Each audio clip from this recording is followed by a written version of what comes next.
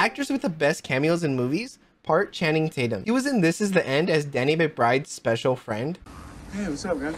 Y'all cool? Most recently, he was in Bullet Train as one of the random passengers.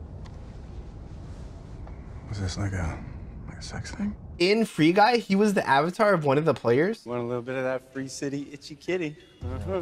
Yes, you do. He was also in Kingsman: The Golden Circle as one of the statesmen. Y'all ain't never heard of knocking before you enter. In the Lego Movie, he plays Superman. Can't get much worse than this. In The Hateful Eight, he randomly appears just to get shot 2 seconds later. How you doing, dummy? During Don John, Channing Tatum is in the movie they watch, making fun of his previous romantic movies like Dear John and The Vow. What are some other actors with great cameos?